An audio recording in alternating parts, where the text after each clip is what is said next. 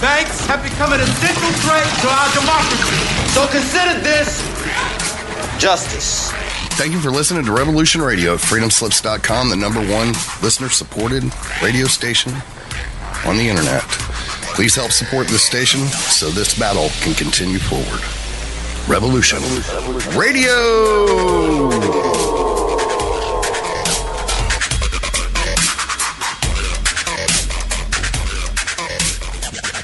The opinions expressed on this radio station, its programs, and its website by the hosts, guests, and call-in listeners or chatters are solely the opinions of the original source who expressed them. They do not necessarily represent the opinions of Revolution Radio and freedomslips.com, its staff, or affiliates. You're listening to Revolution Radio, freedomslips.com, 100% listener-supported radio, and now we return you to your host.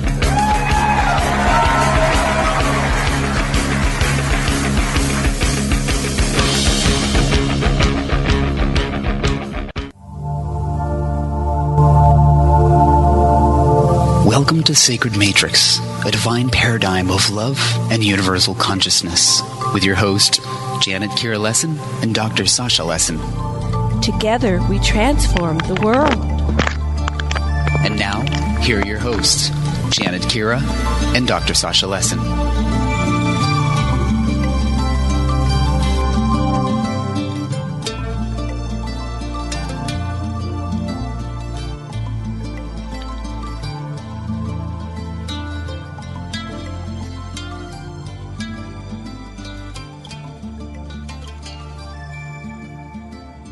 Aloha, everybody, and welcome. Oh, geez, got feedback. Hold on. Okay. Hi, everybody.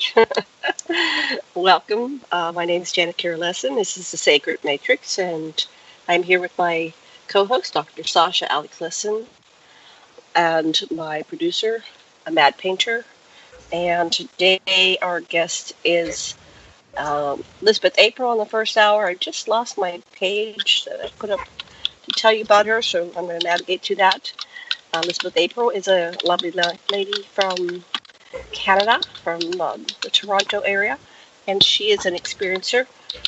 Dr. Lessin, Sasha, Alex, are you there? While I get this page back up for Aquarian Radio so I can read a little bit about our guest, Elizabeth April, and then the second hour is Nadine Lalich, L-A-L-I-C-H.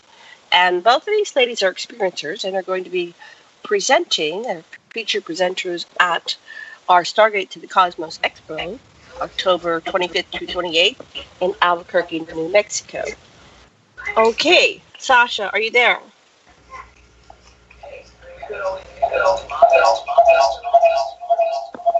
Uh-oh, we're having problems. Is anybody there?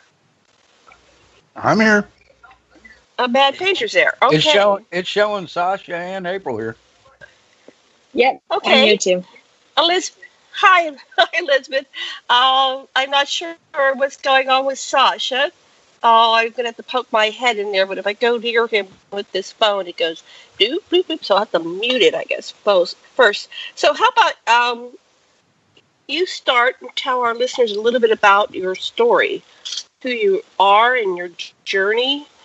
And I'm going to see if I can figure out, here it is. I'm going to mute this while I head in the back there and see if I can help him get on there. So go ahead, Elizabeth. Welcome to our show. It's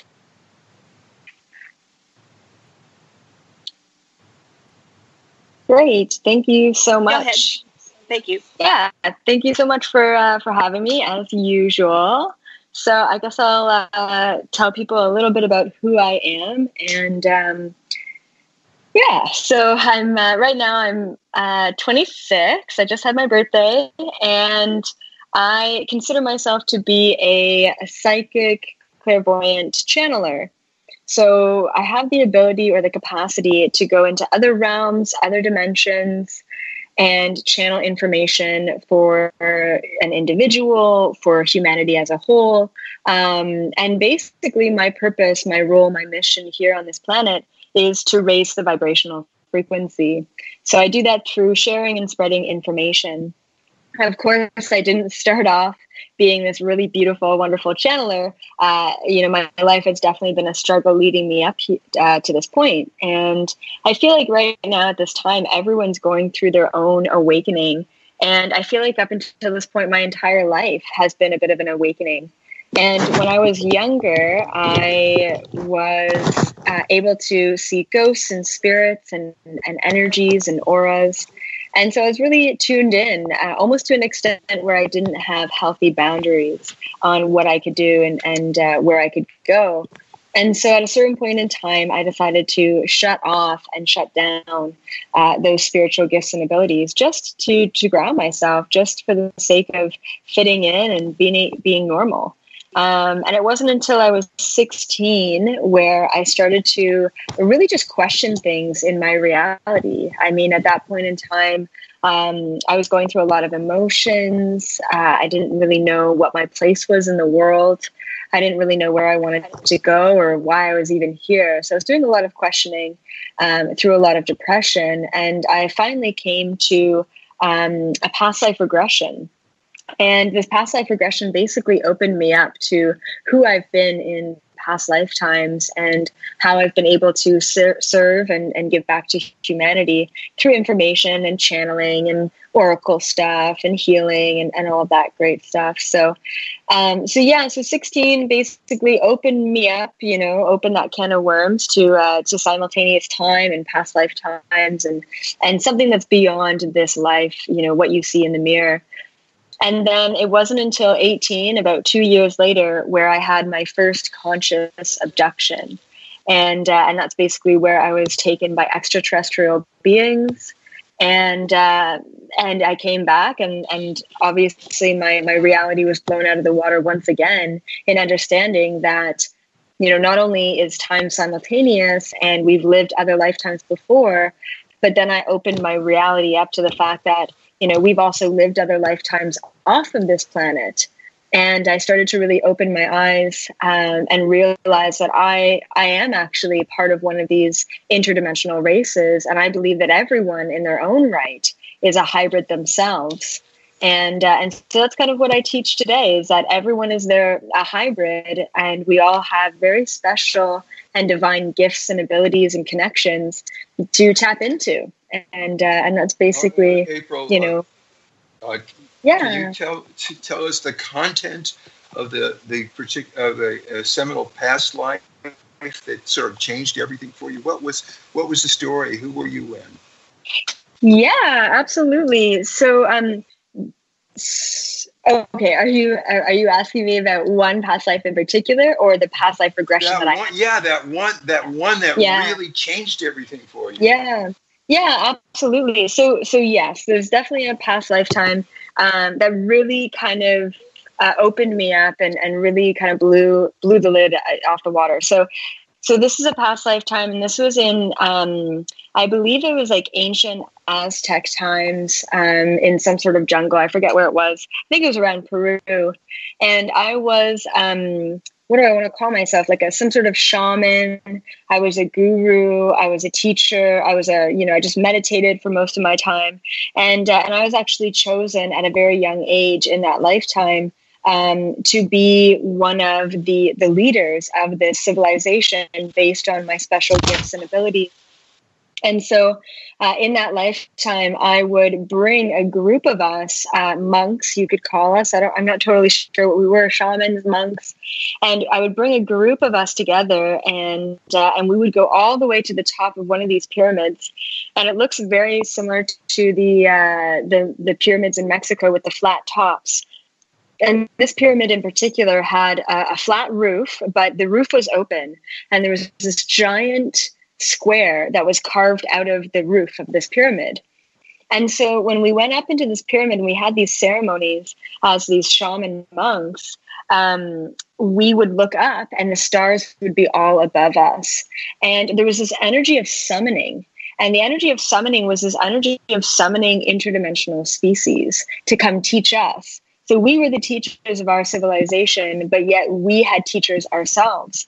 And And I remember during that past life regression, when I was going through this lifetime of me being this Aztec priest or priestess or whatever, I remember sitting. So I was this monk, guru guy, and I came into the top of the pyramid. And I was the last one to join the circle. And the second that I sat down and I closed my eyes, I literally felt my soul connect to the souls of the 7 other monks who were in that circle.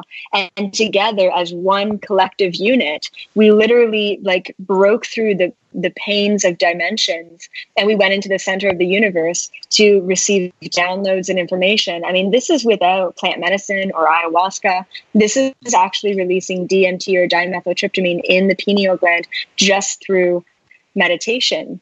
And so when I was having this past life regression, and I saw myself as this monk, at the top of this pyramid, I would literally feel myself get out of my body, but I couldn't conceptualize what I saw when I was releasing the DMT. But I remember that when I came back into my body, I would teach the rest of the civilization what we had learned. And some of my teachings are actually still carved within the stone of some of those buildings in the ancient Mayan culture. So that was one lifetime that really just allowed me to understand my capacity for expansion, for astral travel, for receiving information, and for teaching humanity. And I remember during the past life regression, that was the last lifetime that I went into, and I cried. Like I was like bawling my eyes out, because finally it all made sense, that there was something so much more than just what we thought that there was. And it was so beautiful in taking the power back and understanding that I myself could access that information from going within, and I could teach everyone else how to access that information from going within themselves as well. So that was definitely one of the past lifetimes that really, opened me up to the possibilities and allowed me to understand myself at a much deeper level. Okay, so that sounds like, in a way, you said abduction, but it sounds like you were giving, in essence, consent in this past life to being a contact person, and that maybe you weren't abducted, but you were. Did you consent? I guess that's the real question, to when you started having what you called an abduction. Oh, I mean, absolutely. I mean, I believe all abductions are consent, whether we consent for that in this lifetime or in other lifetimes. But I mean, almost all of my past lives have to do with alien contact, and it doesn't necessarily have to be in person, although usually it is. And the reason being is because I was an interdimensional being far, far before I was ever a human here on this planet. And I remember, channeling and having downloads, and because I'm in a realm and a space where time just doesn't exist for me, I'm able to travel back in time. I'm able to travel, forward into the future, just because I hop myself into a dimension that doesn't exist within time at all, which is the 5th dimension, when the 4th dimension itself is time. So basically, when I started having these abductions and started, getting contacted by what I would call my soul family, I started having these very vivid recall and very vivid flashbacks of myself as an interdimensional being. And my species that I come from are called the tall grays, or the Zetas. And one of the very, very powerful moments of realization and vivid flashback and recall, it was like recalling a memory from childhood. Like, it was just so clear and so visceral for me, which is when I was a tall gray, I remember sitting down at this huge, very, what do I want to call it? Oval, but a very elongated oval table. And so there was about 10 of us, and we were all sitting down, and there was 2 Palladians, and the rest were all these gray ambassadors, or of the high elite. And we were talking about my human existence here on this planet. And, of course, I was a part of the experiment of the humans, or the humanity, before humans were ever human. So I was a part of like the genetic makeup and helping, plant all of the right seeds for our 5th dimensional evolution. And so it wasn't enough for me to just, I don't want to say just experiment on the humans or help create the humans. I really wanted to dive into this thing called being human. So at that time, we all sat down at this round table, And we planned out all of my human lifetimes on this planet. And I decided what I wanted to learn, and I decided how I wanted to learn those things, and I decided how I wanted to help awaken humanity, and what positions I wanted to put myself in, and what risks I was willing to take in order to complete my mission here on this planet. And I remember very specifically, very, very specifically planning out this lifetime right here, right now, that I'm living in, because not only is this my very last lifetime here on this planet, thank goodness, but this is also one of the most important lifetimes here on this planet, because I'm taking all of the human lessons, all of the, lifetimes, all of the experiences, all of the knowledge and wisdom from traveling the universe, and I'm compiling it into this one lifetime to give humanity the biggest blast that I've ever given them in any lifetime. And so it was quite shocking for me. Yeah. Mm-hmm. What made you choose Canada? I want to test my mic here. Hi, can you guys hear me? Can everybody hear me? Yeah, I was just asking, Elizabeth, why she chose Canada for her last lifetime. Yes. So this lifetime for me is all about travel. So I am a bit of a nomad, and I will be traveling quite a bit in this lifetime, especially with speaking tours and whatnot. But I chose Canada as my home base because Canada is very safe. And I started to learn that a lot later on. And when I was younger, I was like, well, I want to make a name for myself. I need to let people know this information. I've always had this, push, this need, this want to spread this information and yell it from the rooftops to as many people as possible. And I was angry that I'd placed myself in Canada because Canada doesn't have a very far network. It doesn't have a very far reach. And so I was angry about that. And then eventually I ended up getting a very strong message through meditation that I needed to be in Canada as my home base for the safety and the protection, not only environmentally, but also energetically and vibrationally. So that's what Canada provides me. But I'm planning on, many different worldly adventures moving forward. Hi. Okay, I'm here. We're switching out. So we're at the proper stations. So we met you in Canada. I think Canada's a lovely place, but you were upset that it wasn't. What were you expecting? On some level, you chose all this, so it was perfect. Absolutely. Your ego self, what were you thinking that you needed in order to accomplish your mission better or faster? Or whatever? I felt like I needed more population, and I felt like I needed more exposure and more reach, and I felt like the U.S. was going to give me that. You know what I mean? Right. And that's where some of the frustration when I was younger came in. But at the same time, I mean, I've got some traveling plans, and I've actually been really drawn to LA recently. So I'm kind of in the works of getting a mainstream TV opportunity in LA, and then once again planting the right seeds, not going as deep as I go on radio shows, but but planting the right seeds mainstream, so that they can start waking up to the fact that there's so much more that we're not actually looking at. And I hope to provide some answers for some people who have a growing restlessness that I know I had within myself for basically this entire lifetime. So I'm hoping that some other people are feeling me when I say that, are you lost? Are you do you feel like something is missing? Because there is. We're not taught what that thing is. We're not taught about vibrational frequency and us as consciousness. And, so there's a lot of missing pieces that I hope to give people, in who I am and the knowledge and information that I can access. Well, I think you're pretty far along with having the information that you come with from your other. To me, they're simultaneous lifetimes. I have many simultaneous. I exist everywhere, and it's very kind of weird to say, and it part of me wants to choke when I say it, but we are all multidimensional beings simultaneously having many experiences and many incarnations and dimensions and vibratory frequencies and planets and everything. But of course, if you tried to hold it out once, you'd go crazy. So as this thread that came down into 3D human dimension form, we tend to kind of rotate, where we focus our attention. So we're going to focus our attention right now in being Janet, April, and Sasha, and Thomas. And then in our dream state, we probably up to who we are in the other realms. I have awareness that I go other places and I have a job and all kinds of stuff. So that's interesting that you're going. I was just talking to somebody, my friend Barbara.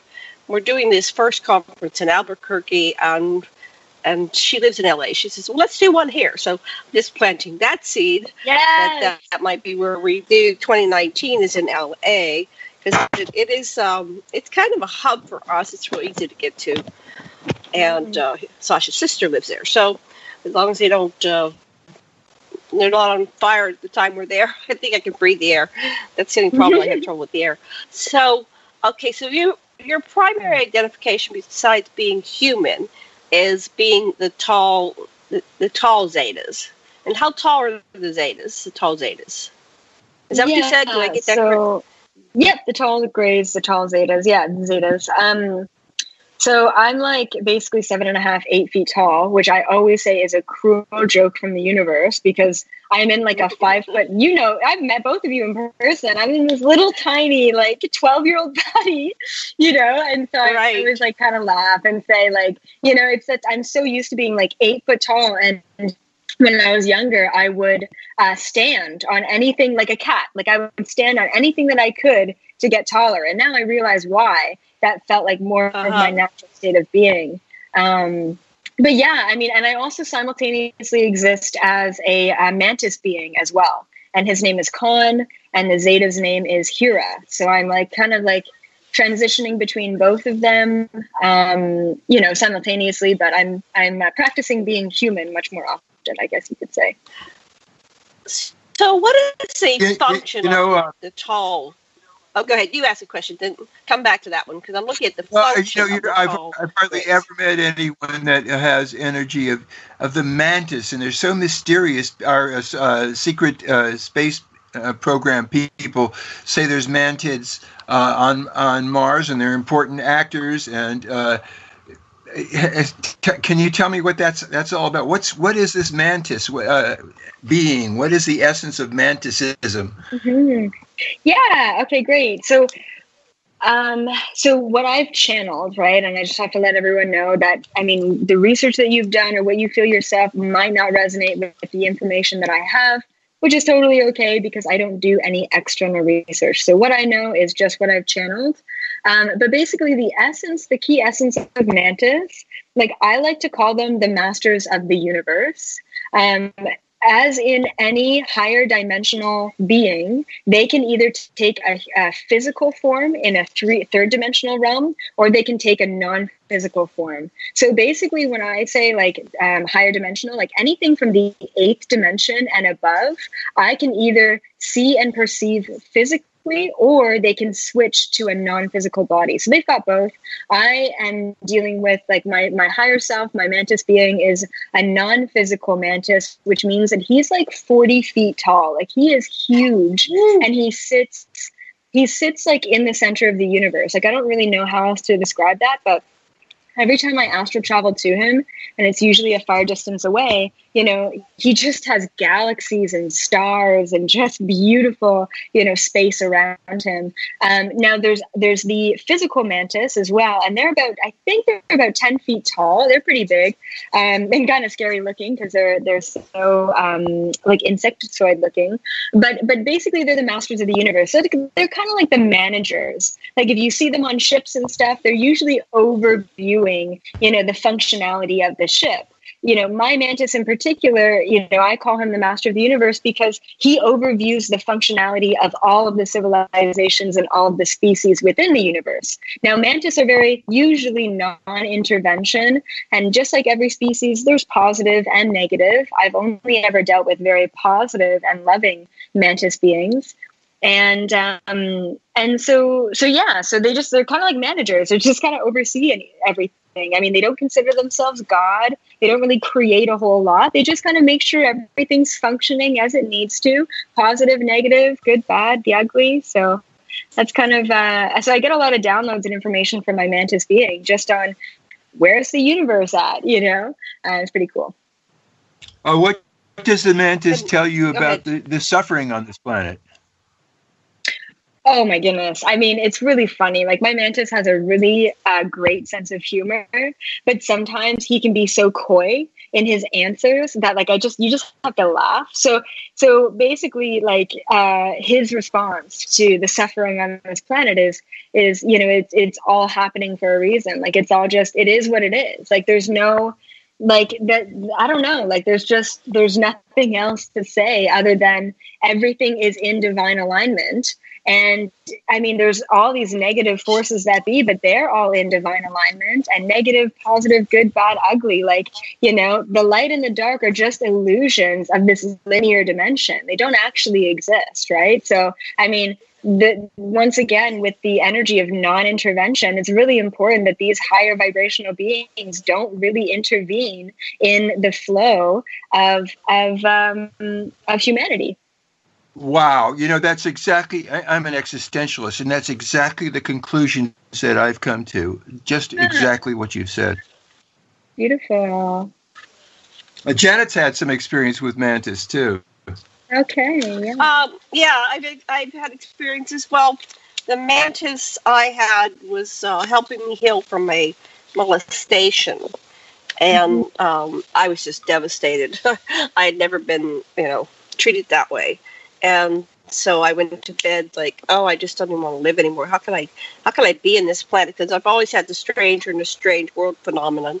Being extraterrestrial, yeah. I just didn't fit here, right? And then to get molested, it was just very traumatizing. So I just wanted to go home when I went to bed that night. And the mantis responded and held me. It was a female mantis or feminine energy, and she just held me in her arms and surrounded me with this incredible energy and sent it through me. And I was about the size of an infant in its arms, so I was about 10 years old. So look at the scale. I'm not sure how. I wasn't like looking at it from the ground to see how tall it was, but it was very, very large. And it just held me lovingly and then returned me. Now, the very tall gray like you're describing, when I went to Johnson Atoll, I was under the underwater facility there. And that's when I saw the dragon, which I'll be talking about the dragon at the conference. We're going to put all these stories together and work together at the conference. That this was the leader. This guy was heading up. He had the very I guess there were 3 to 4 feet grays running around, and there were five something, about 5 feet tall grays. And of course, like humans, they're not all exactly the same height. They vary. They have a tendency to be. Oops, something happened here. Anyway, I've had experience with many hundreds of thousands of types of beings. Can you still hear me? I'm starting to get feedback for some reason. Okay. And I was very blessed. Have you been to any of the council meetings? And if so, could you describe what you experienced when you were? Because it sounds like you have an important role when you're on board ship or on other planets. So what is your role? And have you been to? You said you were at some kind of meeting deciding coming here, but what other meetings have you attended? Yeah, absolutely. So my role as a gray was an ambassador for my species, and I had another. There's another ambassador as well for the species, and so that was my role at that time. Now they consider me an ambassador for humanity, but there's many ambassadors on this planet, and so I've been to many meetings. I definitely used to consciously go to them a lot more often when my mind wasn't so preoccupied with human stuff. But yeah, so I get invited to meetings almost monthly, and they are meetings from the Galactic Federation of Light. And typically it's the Palladian Security Council meetings that I go to. That's what I call it anyway. And it's basically around, is everything with humanity flowing? Are we going in the right direction? Is there anything that these ambassadors need to know in order to spread for this information for humanity's awakening? So we kind of do a little check-in every month. I went to a really important meeting on December 21st of 2012, and I got huge downloads before the meeting, and I got I got greeted by like 3 or 4 different beings in the week leading up to December 21st, 2012. And they told me that at 4 a.m.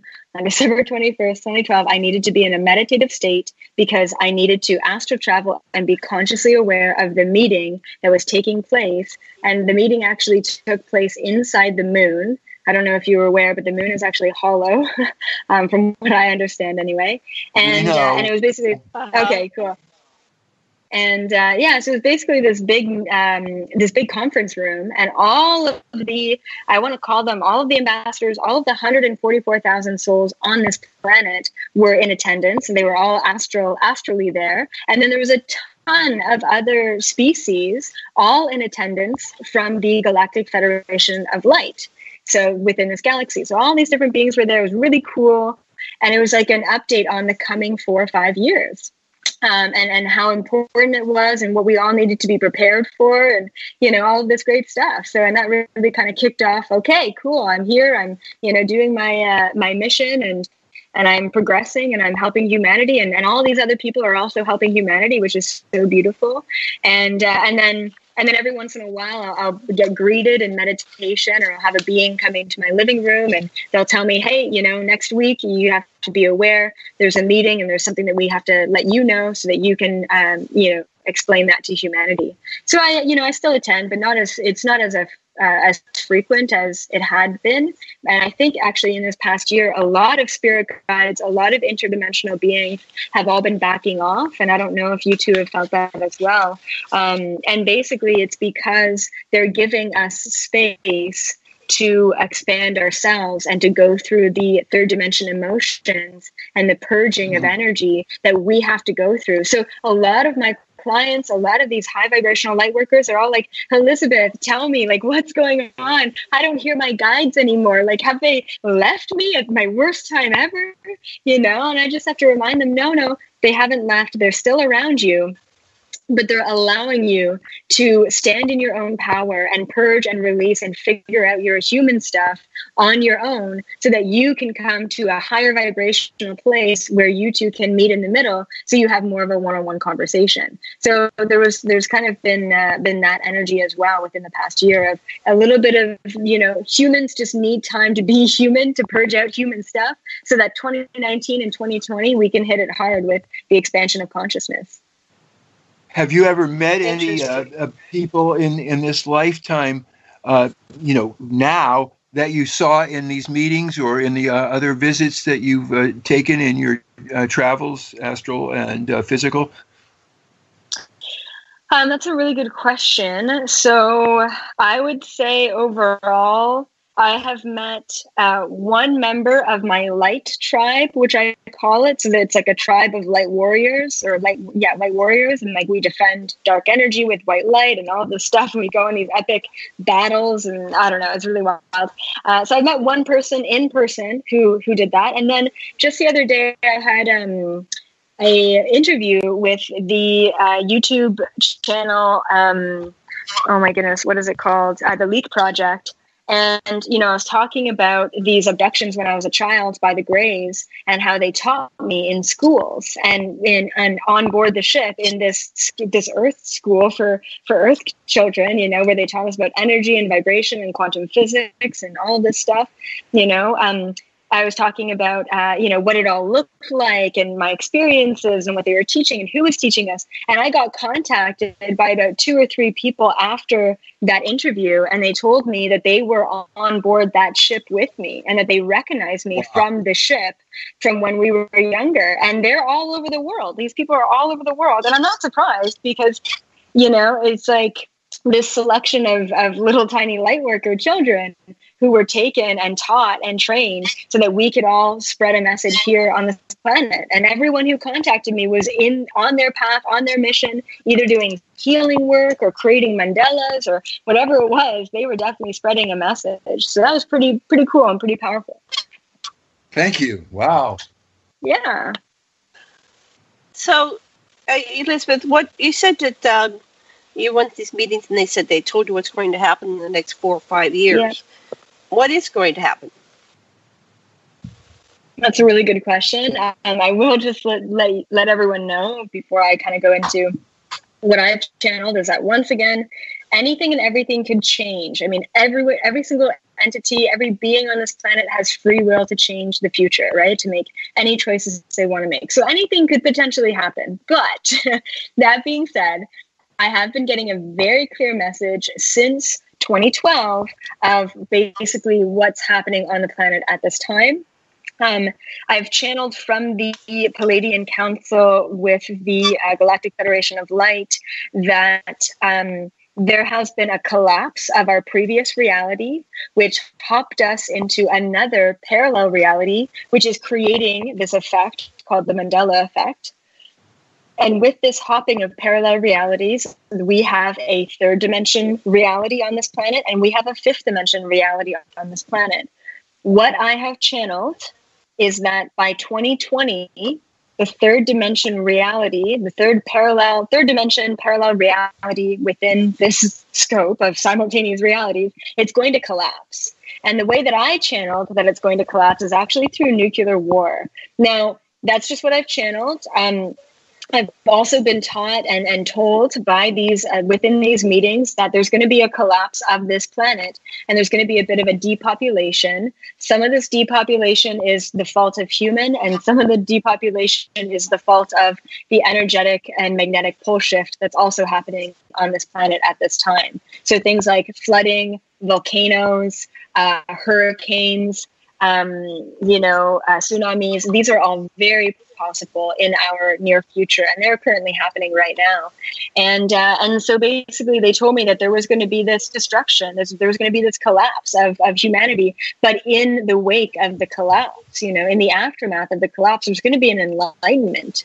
And that's for everyone who is here, who is at the right place at the right time, who is guided in all of these different directions. We are going to be the seed planters of the rest of humanity, and the rest of humanity are going to be the ones who are ready to heal and to evolve and to awaken.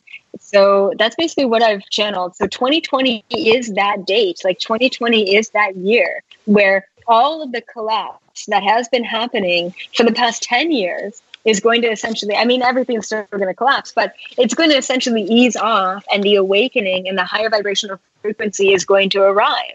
And that's also when I've channeled that finally the 144,000 high vibrational beings, ambassadors, ascended master, whatever you want to call them, the 144,000 are going to be here on this planet, which is going to allow the entire 7 billion population on this planet shift into a higher vibrational frequency. We are waiting for the rest of the 144,000 anchors on this planet in order to raise the rest of the people on this planet so that we can all start living a 5D life, full of abundance and opportunity and manifestation. So the 144,000 is kind of a biblical reference. So tell us again, who are these 144,000? Or is it kind of like, do they know who they are? Or are they waking up to who they are? What is that like? So it's really funny because I was told by the Palladian Security Council during a personal meeting with me that there's these 144,000 light workers on this planet, or there's about to be. And they basically told me that once there's 144,000 souls that are elevated souls, that's the time when Christ consciousness is basically going to come back, and we are going to evolve, and we're going to hop into another dimension together as a collective unity consciousness. And so I'm like, okay, 144,000, that's a weird number. And then I look it up, and apparently it's all over the Bible, or it's this big biblical thing. I never knew what the 144,000 were, but they told me about it. And then I'm like, oh my goodness, of course, that makes sense. Everyone is receiving information from the same source, but everyone is perceiving it in a very different way. So the 144,000 has always been prophesized as being, that time when Earth is going to change. And that's basically what they told me, is that these 144,000, myself included, are ambassadors for this planet, which means that it means that they're interdimensional beings who have chosen to be here in this third dimensional existence to raise the vibration so that we can progress and move forward as a civilization, as a humanity.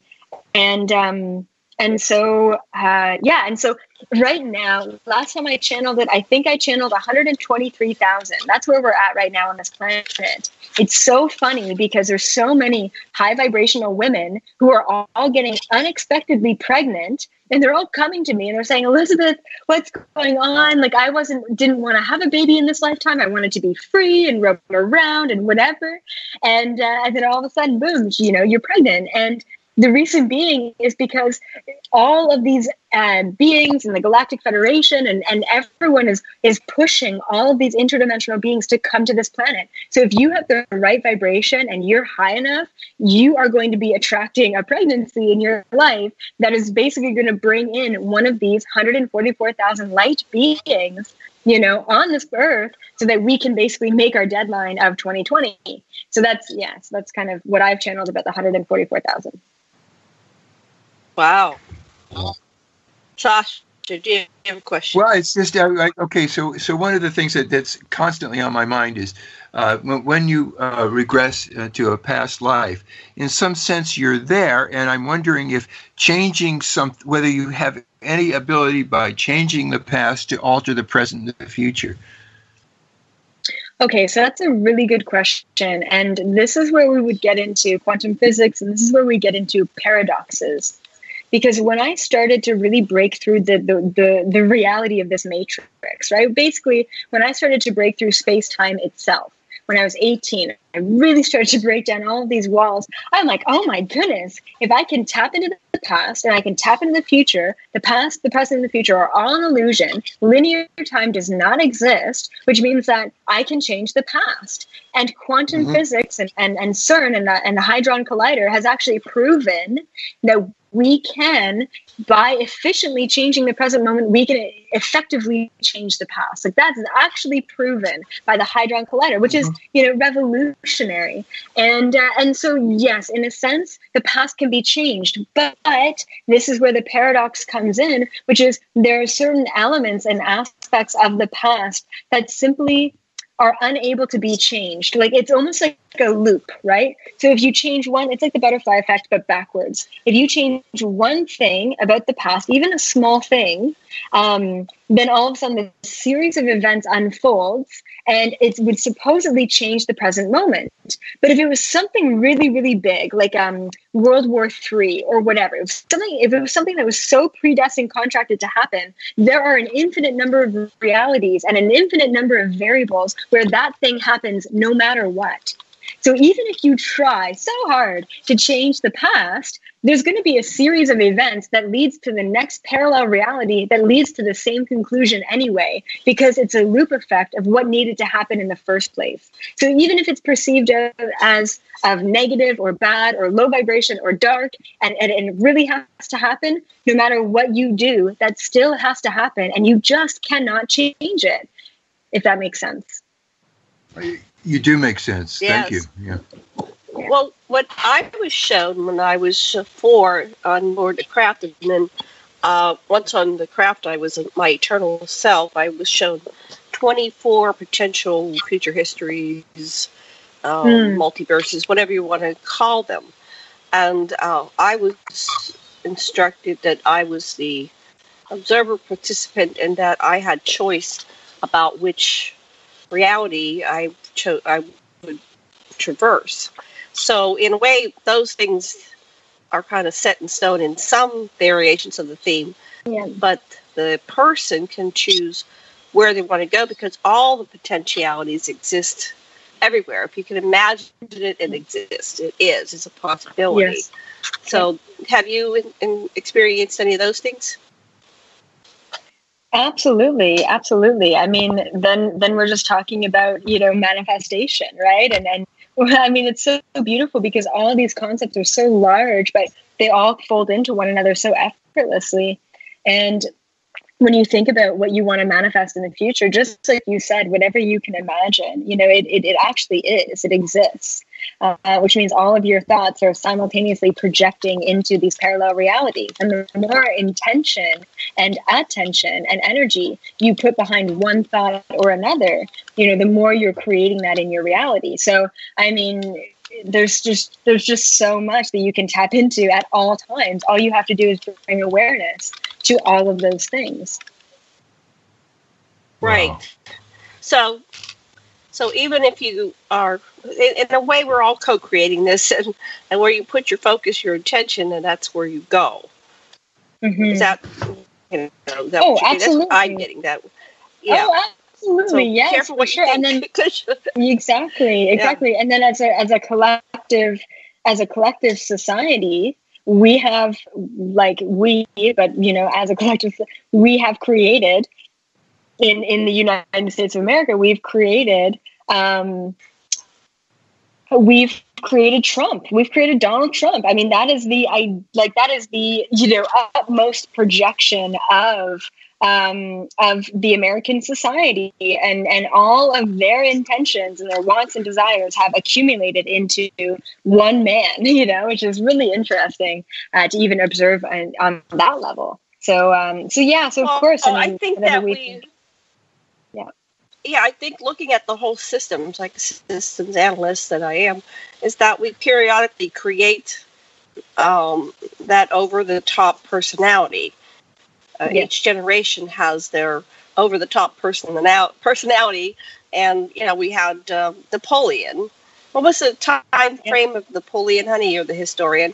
And then we had Hitler. So I remember as a child, since I'm a baby boomer, my parents were totally strung out on PTSD from having gone through World War II, and coming up into World War II, they were starving and struggling with the Great Depression of the 30s. So I know it seems like it's the United States that creates this, but I think the polarity stretches out across the continuum, and the light materializes somewhere and the dark materializes somewhere else, and then the continuum kind of shifts around the planet, and so that's why they say the center of power periodically rotates from it started in Africa with the Sumerians, and it went up to Rome, and then spread up through to England, and then out across the world, and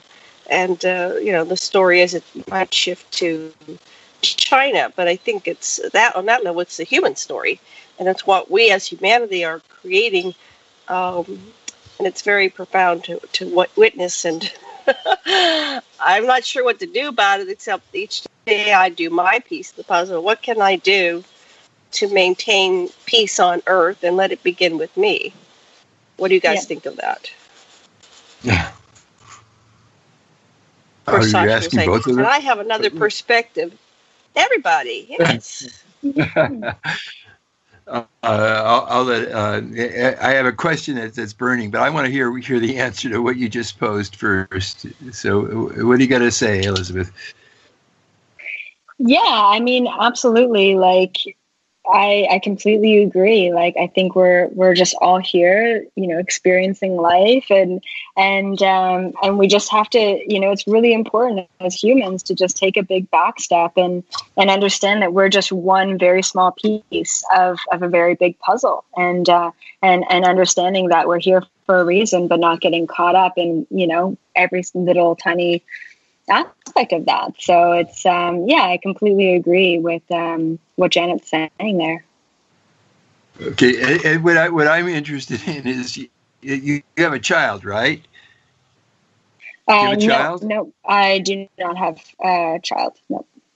Okay, because what Susie Hansen and other people have been saying is the kids of people like you are the ones that are going to take us through. And and what you just said about all the pregnancies, I just wondered about that. Are these, special people that are now coming through? Oh my goodness, absolutely. I mean, they are next level special. I don't know how else to describe it. And the beautiful thing is they actually have parents who are open to who they are and who are accepting and loving. And not that my parents weren't, but it was way more difficult even 10 years ago, 20 years ago. So So yeah, I mean, these kids, like, and I deal with a lot of the parents of these children as well. And they come to me and they're like, Elizabeth, April, I've got this beautiful 3-year-old boy who is convinced that he is a girl and he will wear nothing, other than dresses. And I love him and I want to support him. And if that's what he wants, but he's going off to school in a year. And I'm worried about what the kids are going to, tell, I'm worried about what the kids are going to say to him. Right. So there's a lot of concern coming from these parents that society just isn't going to be accepting of these beautiful children who are coming through. Wow. And the kids may be a lot more accepting than the adults. Oh, they are. They don't Absolutely, have the hang-ups like we do. Yeah. I just wanted to give you a warning that I'm talking on Skype on my phone and it's running out of battery, so I'm going to switch over. Anyway, just in case. Okay, we're coming down like the last 5 or 6 minutes. So what are you going to be teaching us at the Stargate to the Cosmos conference? You're coming and you're going to share your wisdom with the world. What, you have a couple workshops, or not workshop, but whatever, lectures, whatever you call them. What's your main focus? Yeah, so my main focus is basically, getting right to the point of what do people need to know right now to expand their consciousness, to understand what's going on, to get the update. And what I've channeled that people need to know is all about the hybridization project. So the fact, first of all, that we're all hybrids in our own regard, and what's happening to the future of humanity. I mean, where are we going? Why is there such a collapse? What is the future evolution of us as a species and a civilization? And I believe that is these Essassani beings that are coming to this planet. So I'll be teaching people about that. My workshops, that's my presentation and lecture. My workshop will also be about guiding people through expanding themselves to understand their hybrid aspect. So who are you really? Who are you connected to? What is your cosmic soul family, and why are you here at this time? So I'll be guiding people through that during the workshop. And then the presentation will be all about the Mandela effect and the flipping of the 3D versus 5D realities and all of that beautiful stuff. So some people think the hybrids are good or a good thing for humanity, and some think it's bad. How do you address that with the different people? I believe everyone has their own perception. I absolutely can see why people would perceive them as negative, because people think that, oh my goodness, here comes another species from somewhere in the universe. There's already no room on this planet. How can we, they're going to I don't know, take our, it's kind of like the immigrants, they're going to take our jobs or whatever. It's why, I get where the fear comes from, but they're not going to take over. They're going to live and cohabitate with us. They're not going to try and resist against us. So it's I understand that there's a negative view on hybrids, but we are all hybrid. How can we hate on our own kind? It doesn't make sense. So I will be explaining all of that great stuff at the conference in October. It's interesting about take all our jobs. Maybe we don't need jobs. Maybe we can arrange for artificial intelligence to take care of all the boring things that we call jobs, and let us do art and sport and stuff like that. Well, let's look at that a little bit here, instead of just saying that and brushing past it. The higher level civilizations, they take care of the basic functions of humanity in other ways, rather than, somebody dedicating their lives to being a garbage collector, right? I mean, to humanity, that's an honest living, but to a higher species, that can be automated.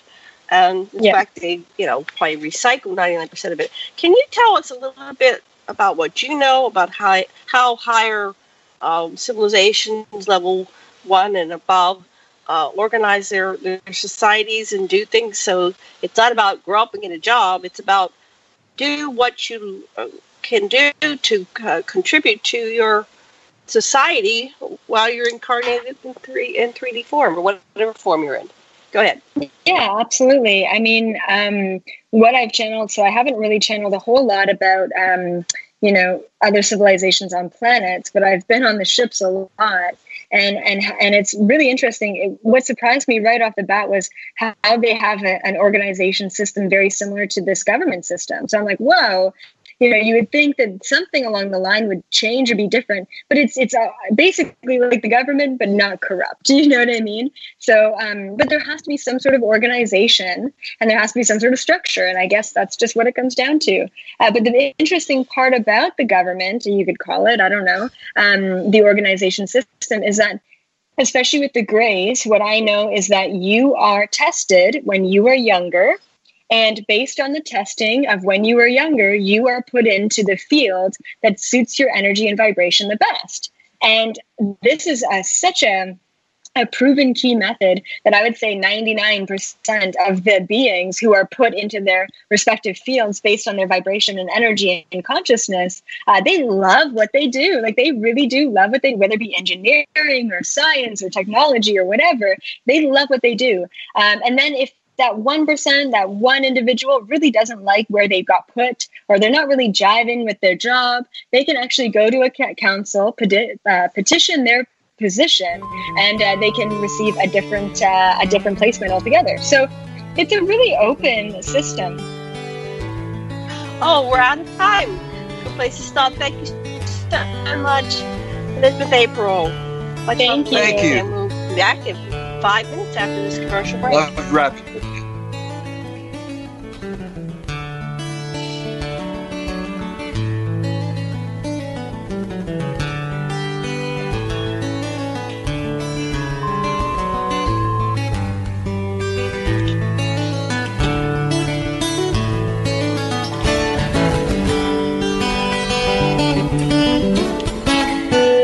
Listen to Revolution Radio at freedomslips.com, and we'll be right back after this message.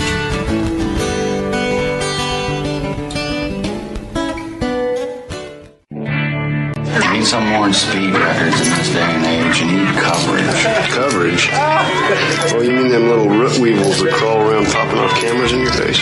Those root weevils write history. Many of you know that quote by Jack Nicholson in A Few Good Men. You can't handle the truth. Well, you can, and Event Horizons will give you those truths. So when you're mad as hell and not going to take it anymore from that memorable CNN network, you'll know just what to do. We will draw you in and become your news addiction at Event Horizons. Join us Monday through Friday from 10 a.m. to noon Eastern Time at freedomslips.com. Revolution Radio. Our world team members are Dennis Fetcho, John Ilias, David Dunger, Hyla Cass, MD, Melanie Richton, Jim Mars, Paula Harris, John Trallo, Maria Payan, Christopher Husser, DODDS, Jonathan Orchard, and me, your anchor, Dr. Robin Falco. If you decide not to volunteer, it will not be held against you in any way.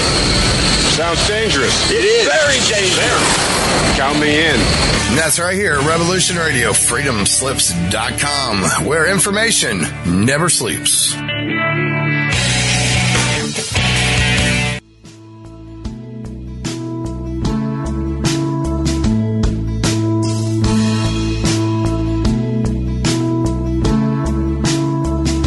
Is your data safe? Do you have the necessary information to assist you in confidently living through just about any survival situation? Is survival and gardening, off-grid living, medical knowledge, or even natural or man-made EMPs on your list of personal concerns? Do you have your documents and your personal information in a safe place in your hands where you know where it is? Well, check out our preloaded EMP-proof thumb drive. Over 3 gigs of survival documents and how-tos, plus the USDA offline food preservation website, and much, much more, including a surprise bonus we just can't tell you about here. With plenty of room left over to store your most important documents. Imagine if a megavirus or a computer failure took out your bank, or all the banks for that matter. Are your banking records safe in your hands? So when they get things fixed and repaired, you can say, hey, look, this is what I had. You have it. I want it back. Is your personal data safe? Family records, addresses, phone numbers? Well, squeeze on over to www.freedomslips.com. Yes, that's www.freedomslips.com. Click the banner on the homepage for the EMP-proof bullet drive to get the full scoop of everything that we offer. So, folks, keep your data safe for your peace of mind. Revolution Radio, freedomslips.com. You don't need to expect us. We're already here.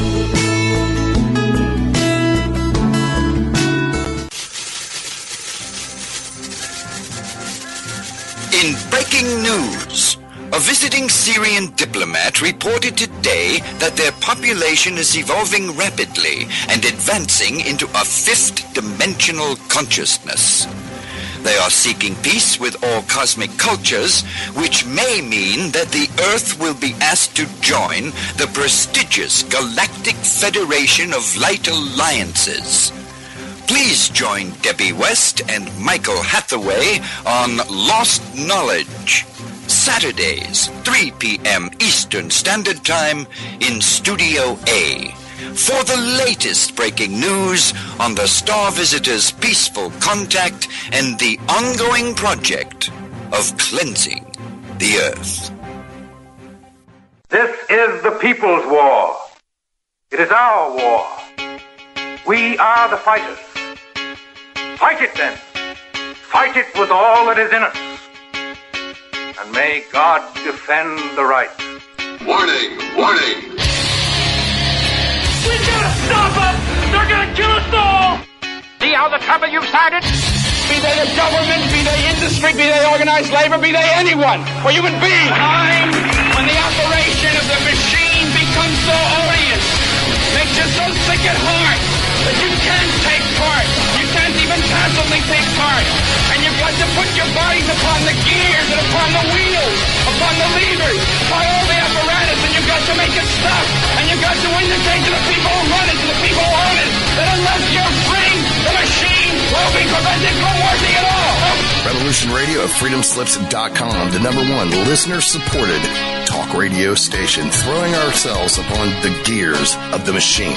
Revolution Radio, where information never sleeps. You called down the thunder, well now you got it. Right, you tell them I'm coming, and hell's coming with me, you hear?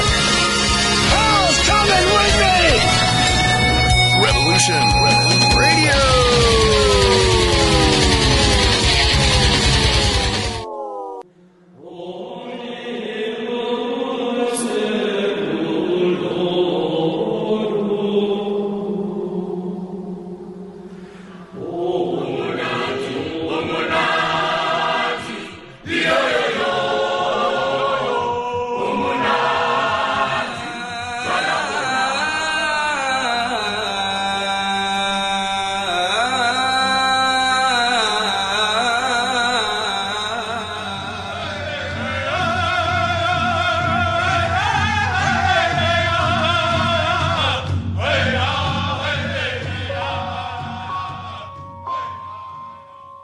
Join Revolution Radio every Wednesday, 8 p.m.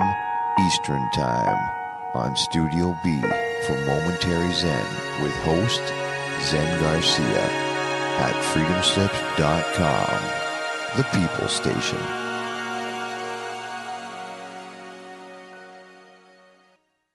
The opinions expressed on this radio station, its programs, and its website by the hosts, guests, and call-in listeners or chatters are solely the opinions of the original source who expressed them. They do not necessarily represent the opinions of Revolution Radio and freedomslips.com, its staff, or affiliates.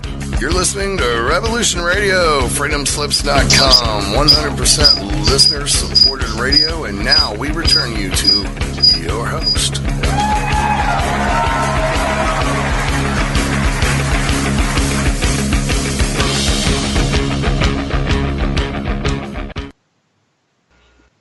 I haven't gotten Janet back on.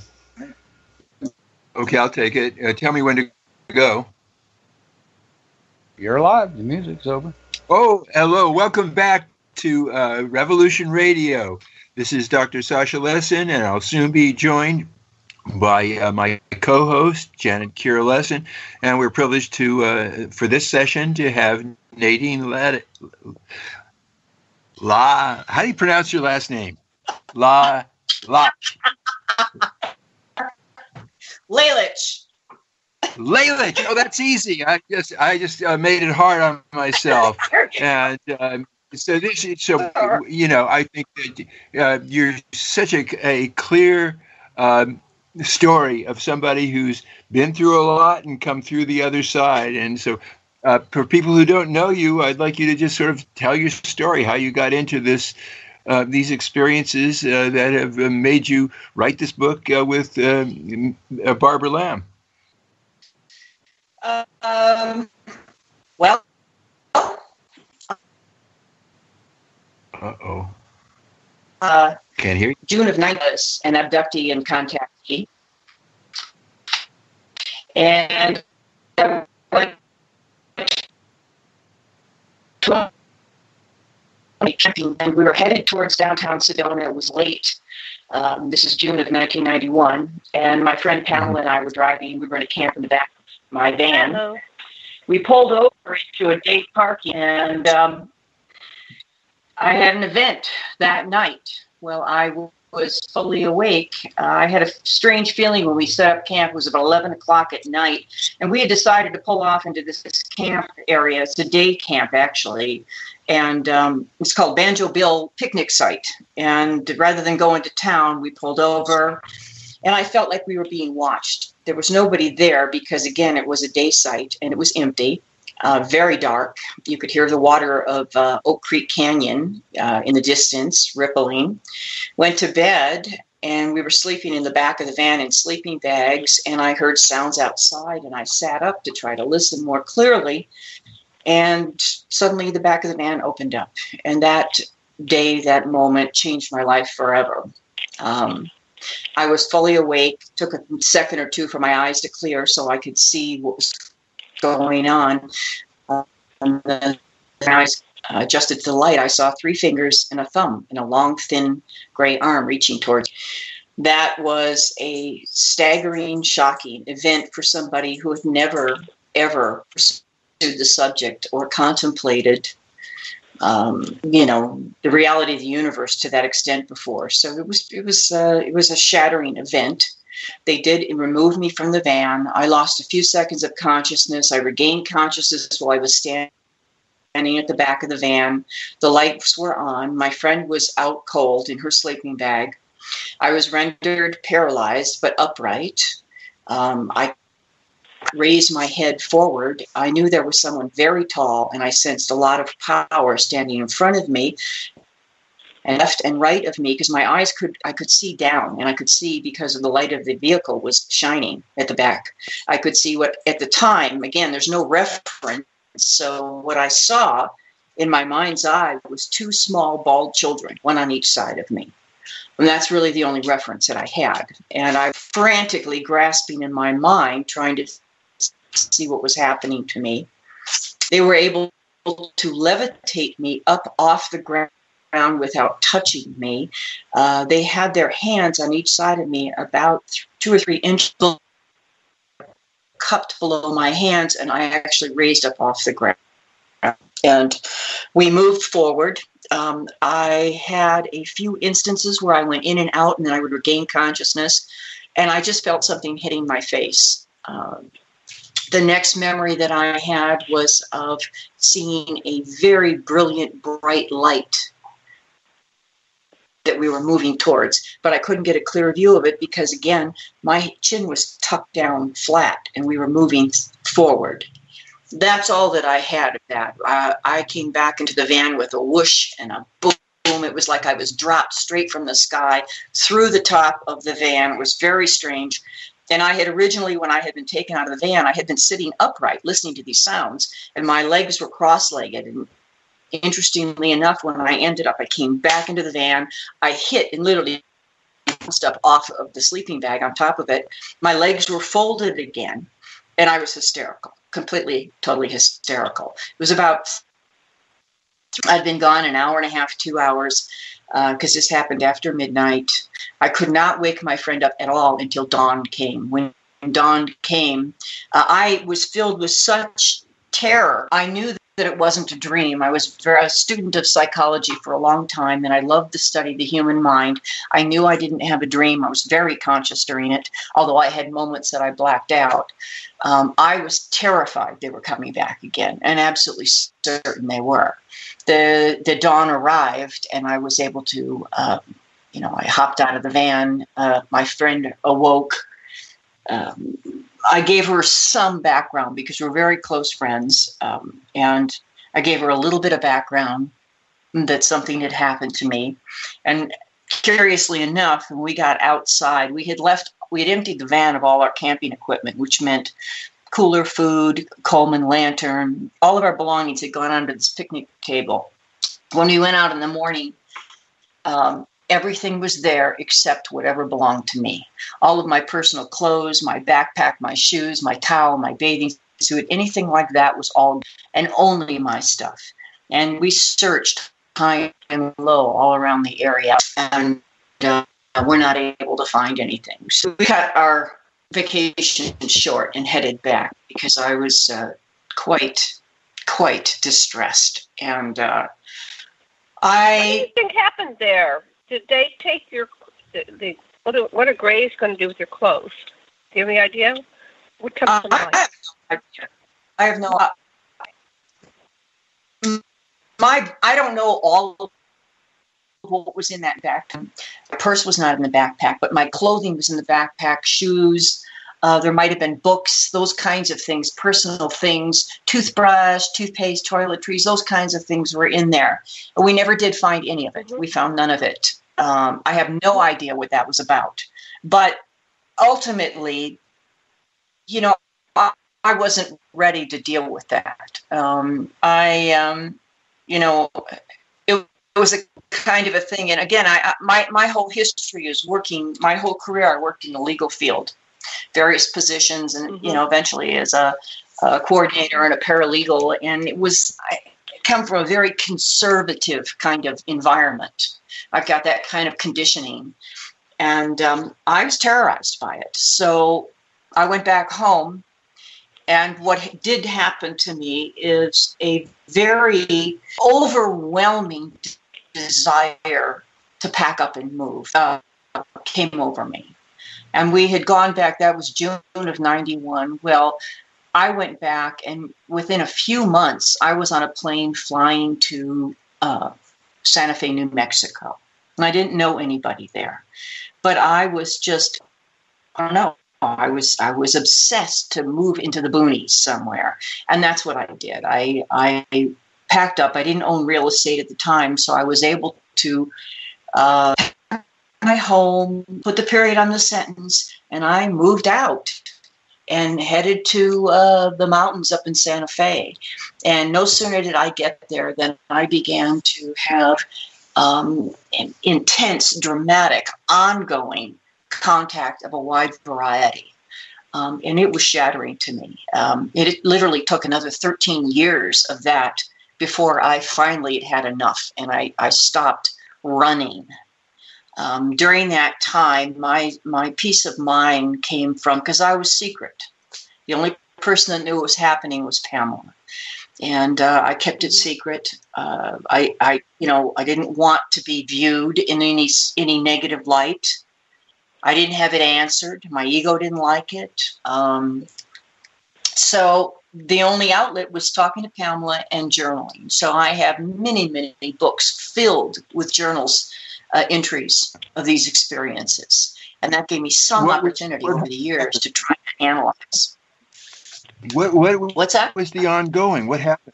What was ongoing? What happened? What else happened? Well, all right. I went back.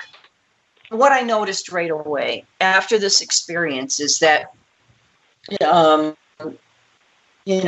of a sudden I couldn't sleep anymore. They were coming. I started developing all these fears that had never existed before. And I think what happens, I think that the human mind is an amazing thing. And I think we can handle things, our mind releases when we're ready, allows us to face these issues and things. And I had spent a great deal of time, I had, when I was a young woman in my 20s, I was struggling with a lot of issues, early childhood issues, some substance abuse issues. And by the time I was 28, 29, I was tackling all of that and doing very well. I spent a lot of years working on family of origin issues, lots of therapy, very aggressively addressing issues that came up in my life. And I'd had a tremendous amount of resolution, and I was so pleased with that. I had a great life.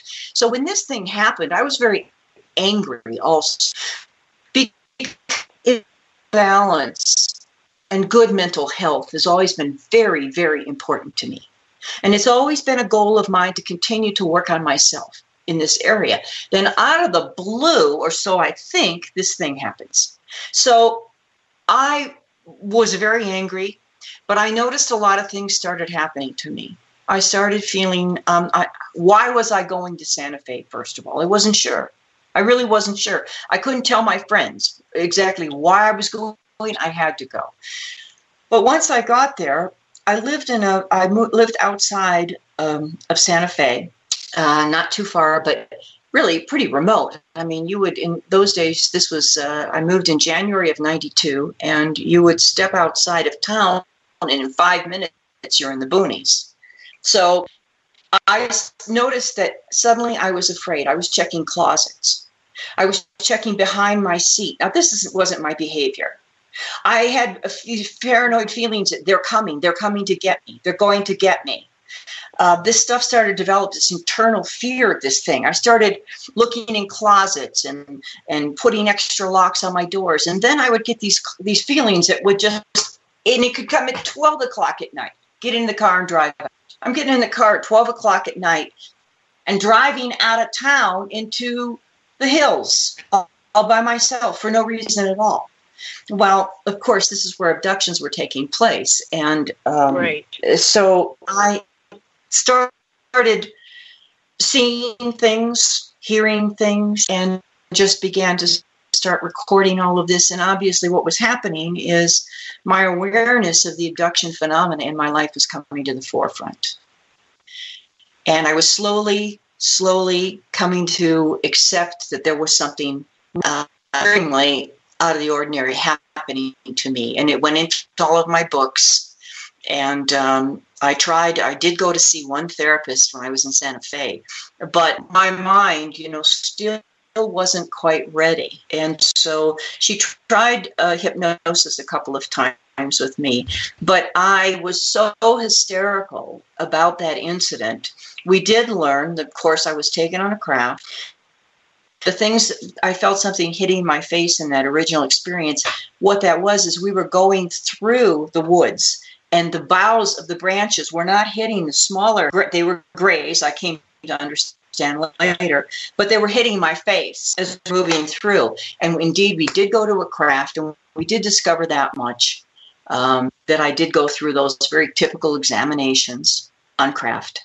But we couldn't get anywhere with it because every time she tried, I became hysterical, literally hysterical and physically flailing my arms. And this woman did not know what to do. She wasn't familiar with this particular subject, but she was afraid for me. So that is the only time I attempted early on to explore with another person. And then they continued on a variety of contexts, what continued for the next 13 years and to this day. Wow. Have you come to peace with it, or is it still upsetting to you? Oh, no. I very, very much now, and eventually is, the contacts take place. And I know you've been involved in this field a lot longer than I have, but the contacts also take place. There are a variety of contacts. They're fully conscious physical contacts. There are astral contacts. They contact you in a lucid dream state. They upload, they download into your mind. They put put implants in. All of these things have happened to me, a wide variety of things. And it's taken a long time for me to accept this. Because, like your previous guest, I know she's a younger person and she's fully embraced into this level at this truth in a different way. I come from a very conservative background. Okay. So this has kind of it's taken a long time for me.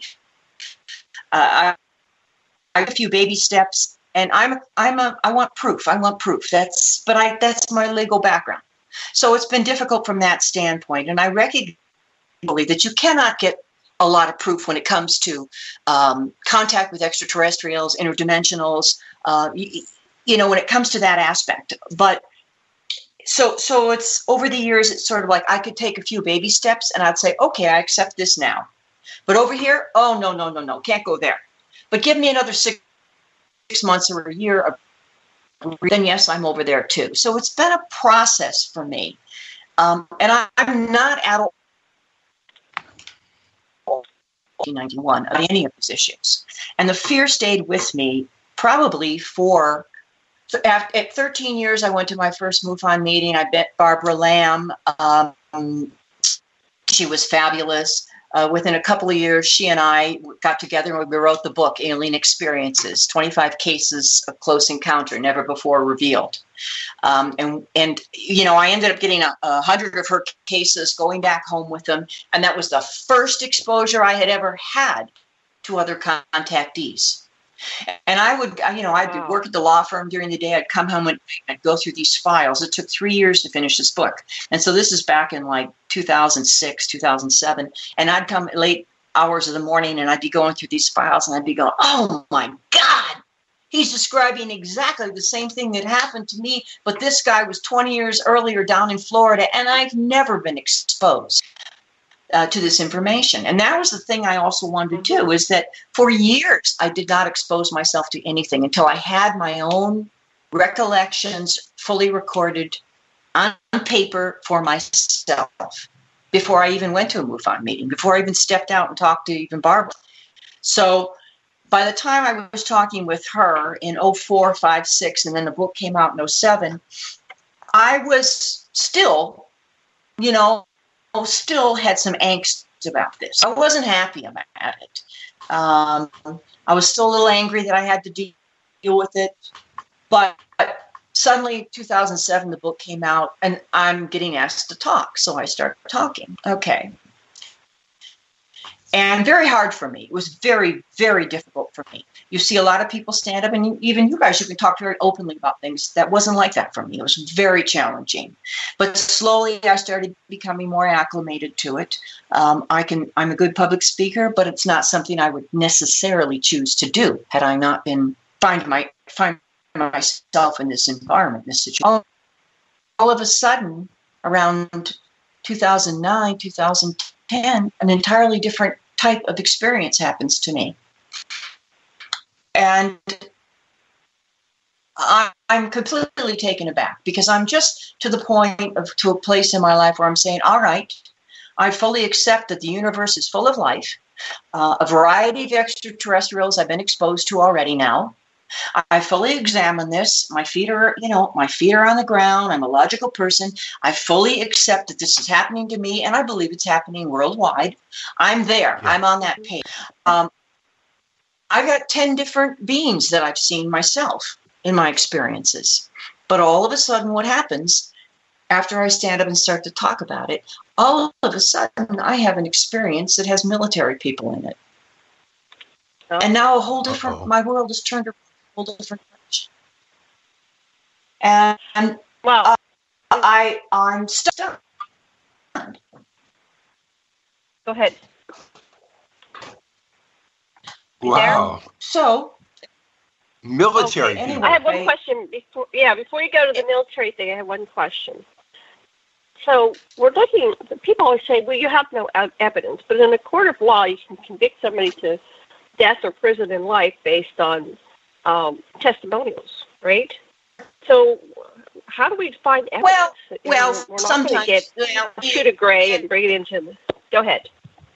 No, I mean, actually, it's funny you mentioned that because I'm working on my book right now. It's going to be out in a couple of weeks, and it's called Evolution, Coming to Terms with the ET Presence. And the goal of that whole book, it's telling my whole and complete story, which is very, very involved and detailed, and only a small portion was in the first book. And this is really sort of a coming of age for me. And I was examining just what you're talking about, evidence. And I get asked to write articles here and there on these subjects. And so I like to look at evidence. I like to look at what is feasible to present, and it's difficult for all of us contactees and abductees. And we can talk about our astral consciousness going here. We can talk about these meetings.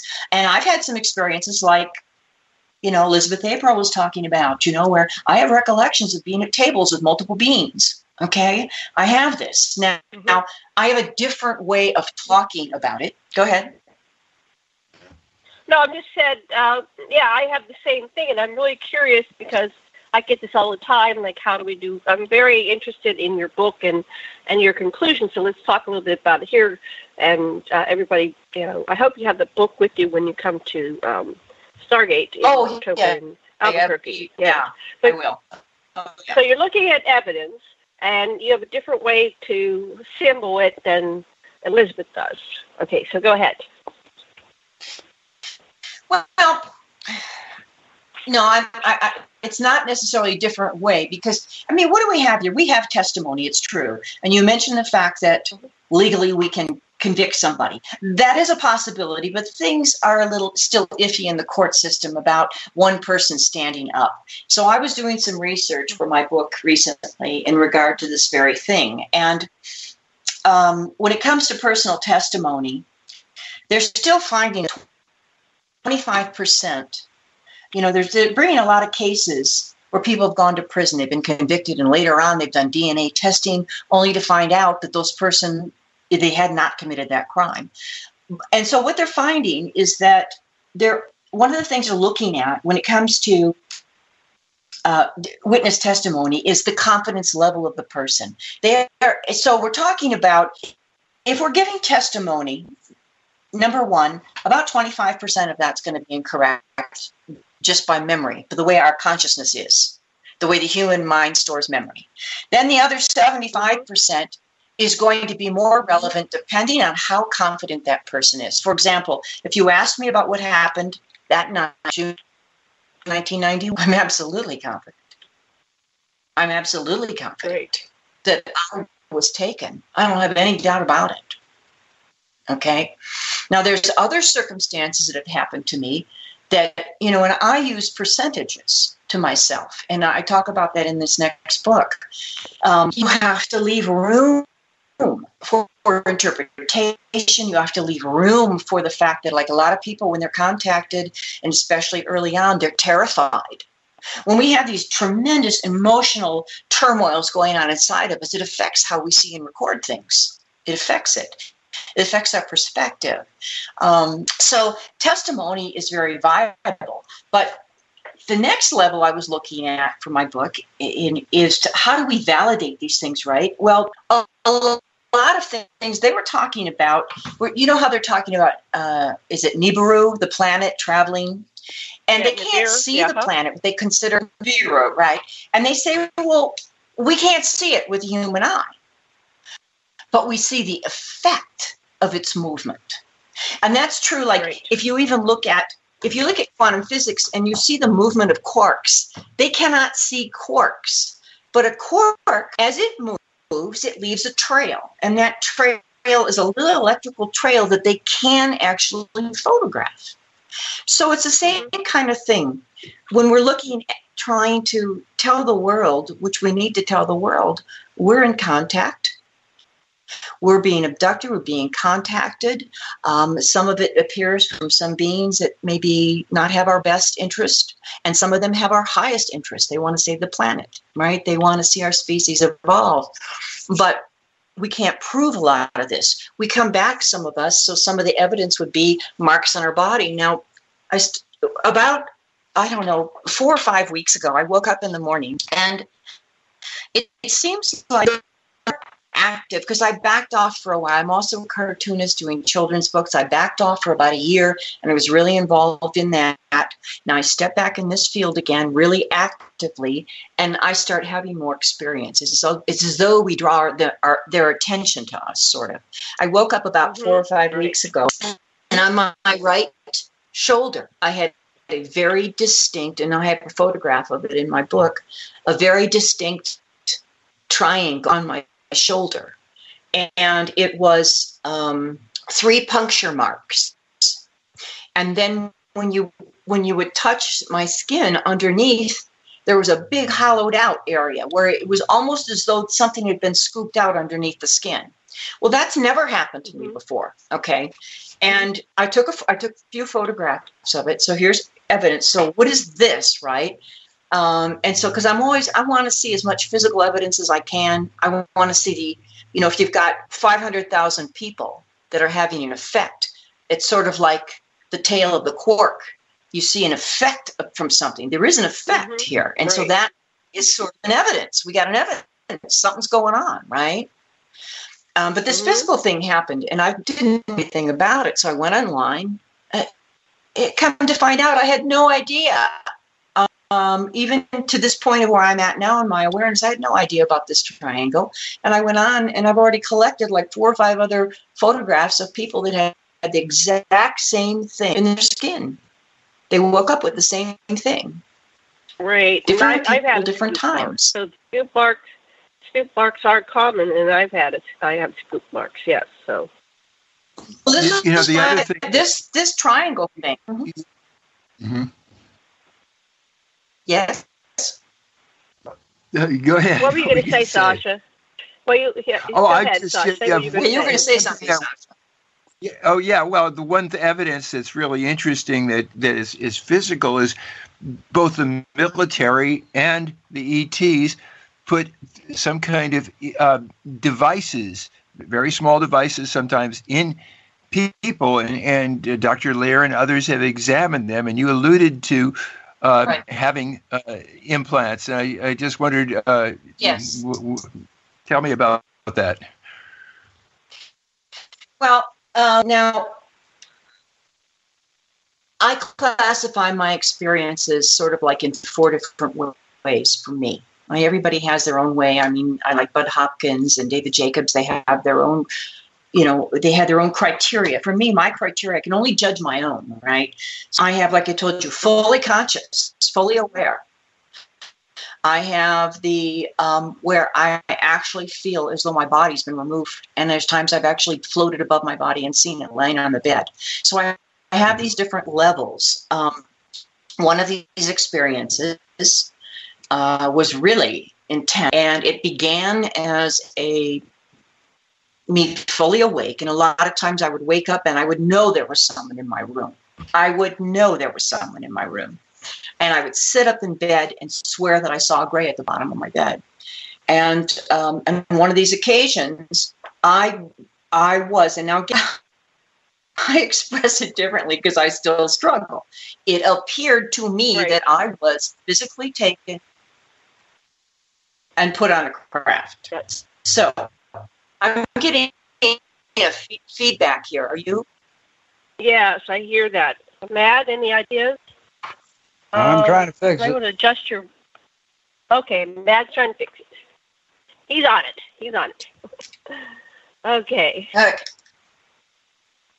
So, okay, try again. Anyway, in this instance, there was a whole line of people. And I mean probably 10 or 12 people in line. And in front of me, at the end of that line, there were maybe C's, not the and chair. And I have this in my book also. It almost looked like a dental chair, except that it's straight up. Go ahead, keep talking. I know it's annoying, but we can still hear you. Oh, we're all getting feedback. I don't know what's going on. Okay. And the arms came, so each person would be placed standing up against this, almost like a cross, and strapped to it.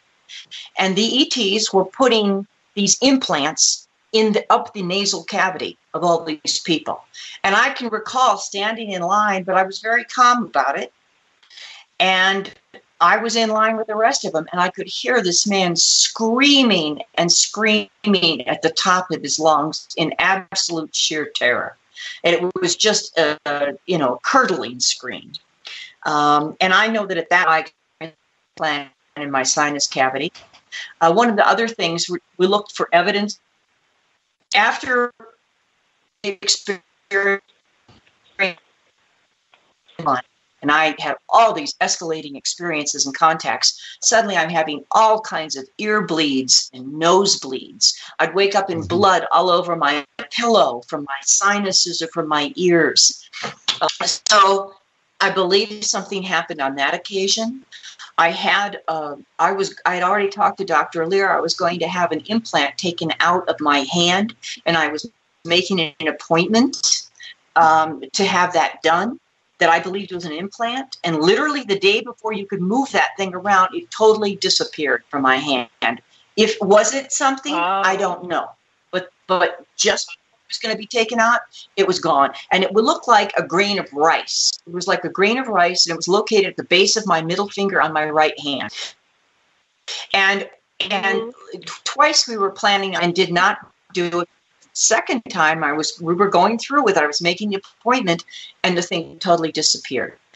Another occasion happened, and I have a drawing of that actually in the first book with Barbara, and I have more detail in the new book, where during what appears to be on a craft, these training sessions with this technology, there's these sound tubes, and that I was sitting at this table with sound tubes and these light boxes, and I don't have any clothes on.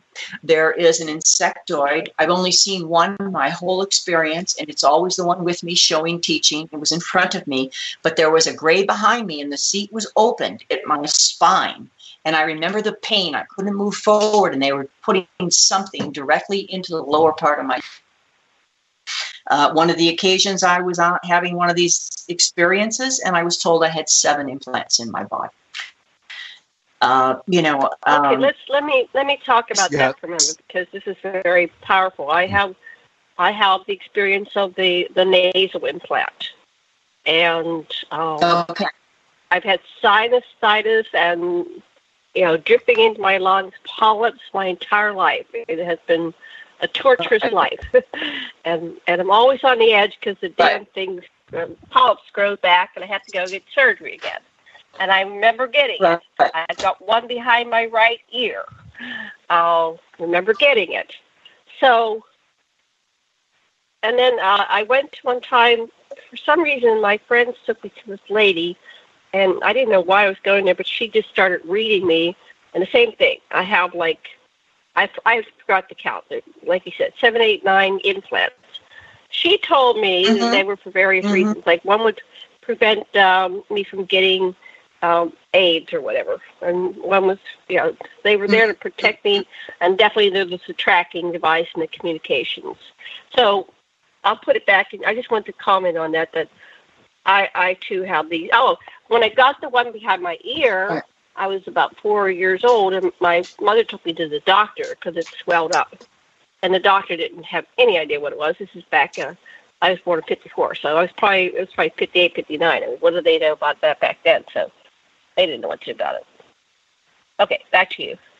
I would just, I find it interesting. It's kind of an experiment that you might want to do, Nadine, is you could take that grain of rice thing, whether you ever saw it or you just pictured in your mind what it was like. And if you were to pretend that you were that device and identify with it entirely and state your existence and say what you're like as the implant, what would you say?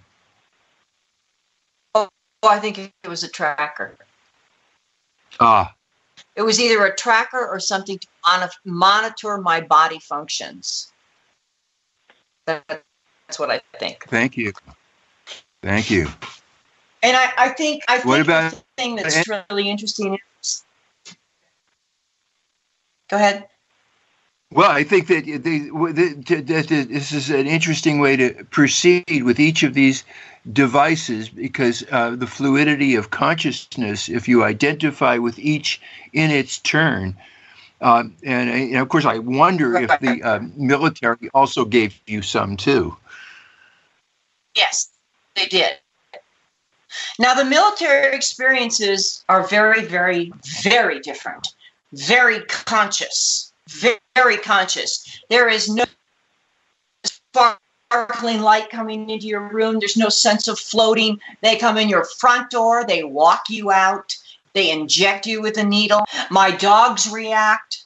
It's a very different dynamic. Very, very different. This appeared, I said 2009, 2010, after I started talking, and all of this thing happened. And the first one was shocking because it happened I was living in a condo, and I woke up fully awake, and there was a shadow by the window of a man standing there. And my dog was going ballistic. One dog, Annie. And next thing I knew, I couldn't move. And that was a dynamic experience that involved a black helicopter hovering silently over the back of, we had carports back there behind all the condos. And I was walked out with literally this like blanket thing over top of my head. They're very, very, very different. I've had several instances of being taken to a facility underground, one of them actually underwater. And all of these, thank God, I'm so I'm so meticulous about detail that all of these things got recorded in my books, thank God, in my journals, everything. And I had all my writing material right there. I drew my pictures, everything. And it, being able to remember and writing it down is so vitally important if we're going to get a greater and greater picture of what's really going on here and in the cosmos. The more we can record, right, and the more alert and conscious we can be. We start to create this evidence of effect of what's happening on all of us, and I think it's really, really important. And I think the legal field was so helpful for me because I'm so detail oriented, preparing cases for a trial, and I think that was really quite shocking. When you were taken places, how do you know where you were taken? Oh, I'm sorry, I didn't know you were. So you're very detail oriented. Where were you? How do you know where you were taken? Yeah. I know they have your hood on you and they don't. For example, all right, in this particular experience, now it was cool out and all I had was a nightgown on and I was barefoot. Okay. Mm-hmm. Right. Okay. There were several. They don't care about that. They don't care. No. Yeah. And I was walked out. My feet were on the cement on the sidewalk. And I was fully conscious of my feet moving. They had indeed injected me while I was still lying in bed with something that would, okay. But I still had a great deal of awareness. What they put around me is kind of like a blanket or something, but it was partially over my head. So when I was walking from the sidewalk, there was one on each side of me, walking from the sidewalk towards where that helicopter was overhead. And it was very close to the ground. I mean, it had to be no more than 50 feet up, just silently over the asphalt, over the parking area. And then when we got there, the thing came off of my head, and I'm looking up, and I had a heck of a time because it looked like a helicopter, and yet there wasn't a sound on it. And so this experience, I went in and out, which is fairly common, at least for me, whether it's an ET experience or it's a military experience. I fight as hard as I can to grab a hold of my consciousness and try to stay alert, because that's my sense of control, if you will, right? So I'm not a victim. And so you get pieces in and out. And I've got that in my book where you're looking at a piece of film and you see the full frame after frame. It's very intact. And then you're having an experience, whether it's military or ET, and it's cut into puzzle pieces with nothing in between. That's how it is for me. And if you do hypnosis, regression hypnosis, you try to fill in from puzzle piece to puzzle piece, those blank spaces. Mm-hmm. That's what happened in this one. I miss entirely. I get into that helicopter. I'm sitting in there. We take off, and I can see the ground beneath me.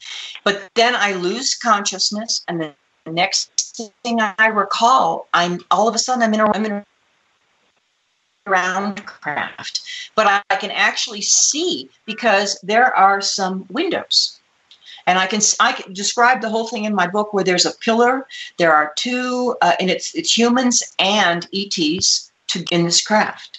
And there are small window panes in the front. We're heading that direction where I can actually see outside. And we hit the water. And I know that we are over the somewhere near, and we hit the water. And I can clearly remember, and I'm sitting in a chair, and I'm semi-paralyzed. I can't move. And there's another man there, sitting like me. There are military off to one side talking to each other, but I can't move my head, so it's a side view.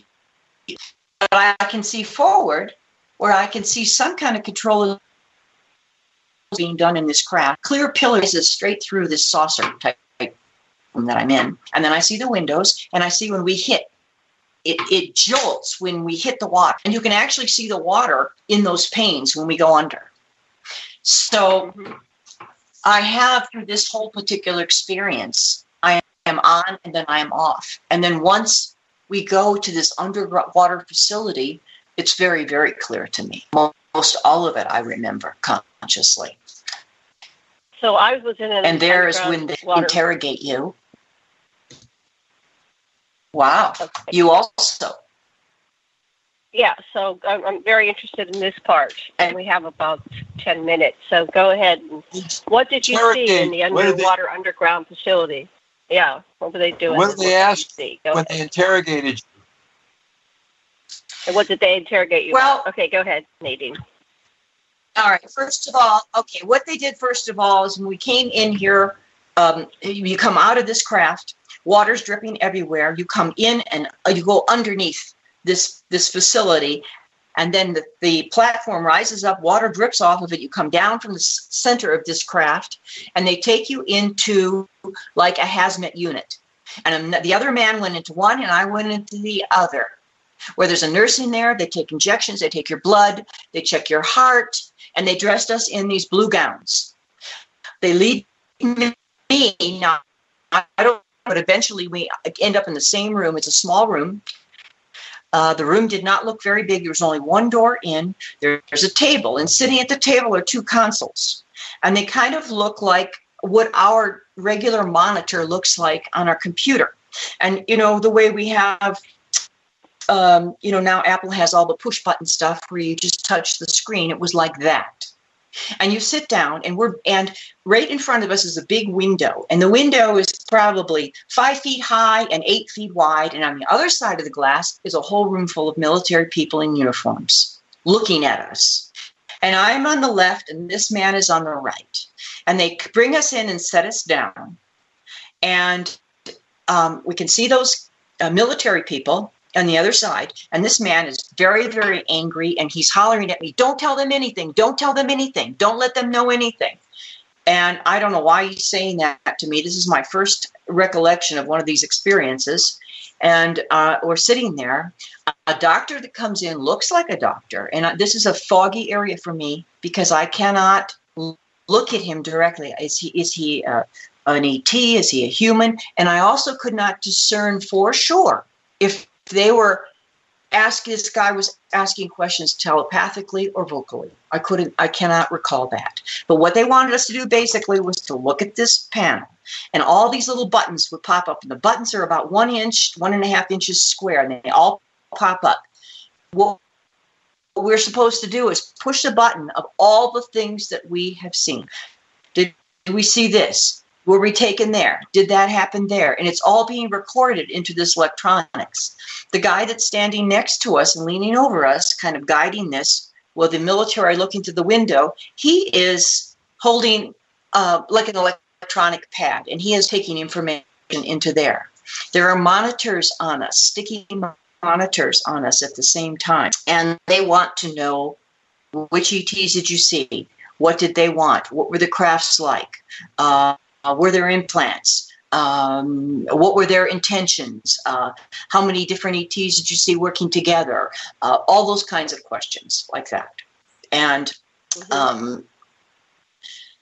well, these people are watching. And the funny thing is that I recognized somebody when I came out of this experience. And again, I think the way we talk about our state of consciousness during these is very important. I just do. If we want the world to really listen to what we have to say. Okay? For me to tell you that it feels exactly like full, complete consciousness right now is not true most of the time. There are times that are like that. But most of these things, you kind of go in and out. It's a choppy thing. I fully recollect this. Well, you're drugged, there are right? times you're when, drugged. Yes. You're drugged, and so it makes you go in and out of consciousness. Right. Yes. Yes. And there are times you pinch yourself. There are times there are times that I am so grounded in experience that I am just going, oh my God, I'm really here. I'm here. Feel this table. Touch this. Remember this, Nadine. Take it in. I am here. This is real in the 3D physical world. It's so powerful. And sometimes it isn't that powerful, And anyway, when I was exiting from this room, peeking back through that hazmat unit, there was a man with gray mustache and gray hair in a military outfit that came up to me and patted me on the shoulder and told me I did a good job. And I recognized him from another experience that had happened. And wow. He was very familiar to me. And now I was certain that this, it was funny because sometimes we block these things. It's just overwhelming, and you'll have to, and for me, it's like, just give me a little bit of time to process, okay? I'm trying to get a whole new cosmic view of everything here.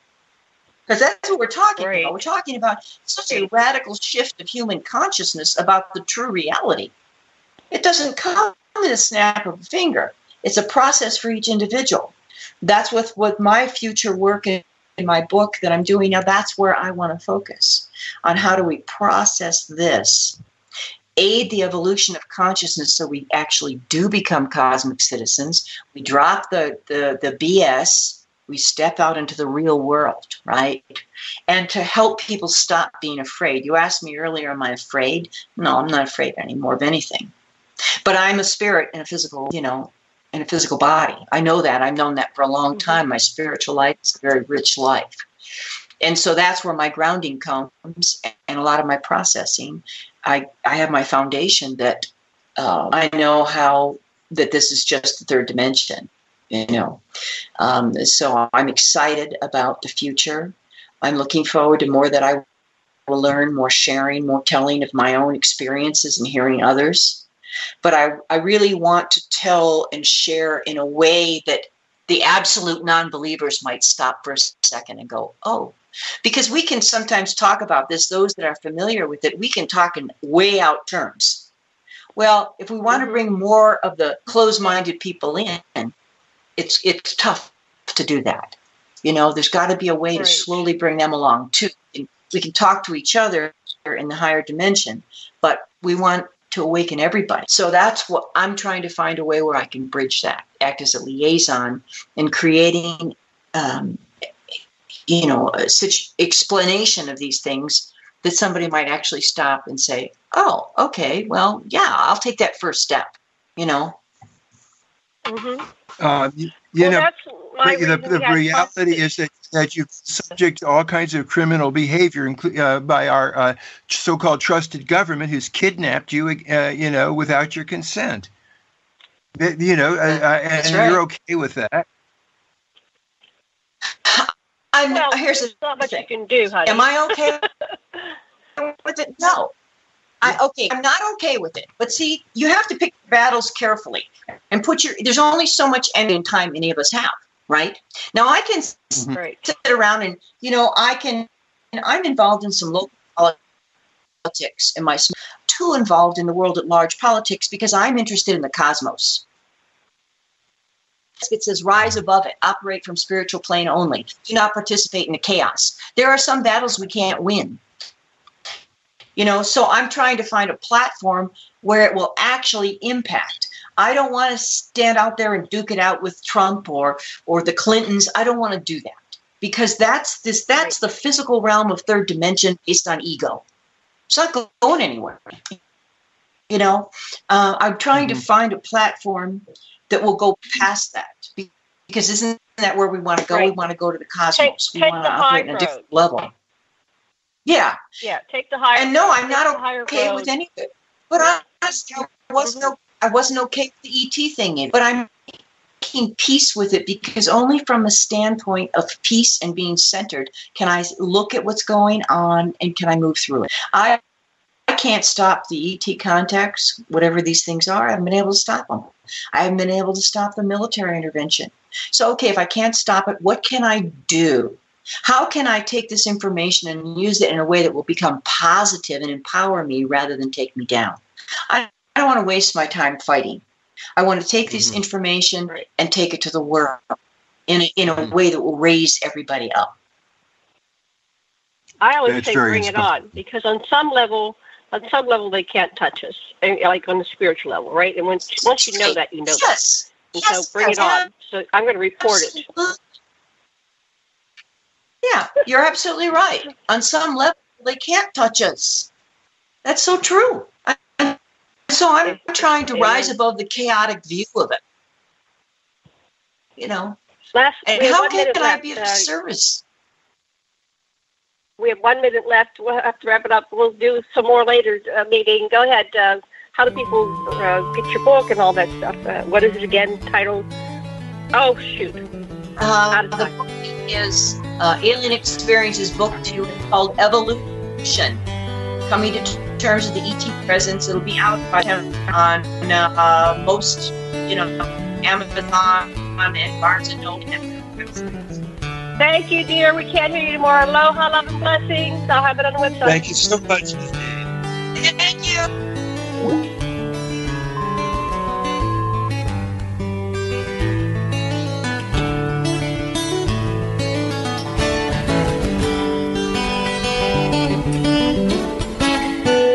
Listen to Revolution Radio at freedomslips.com, and we'll be right back after this message.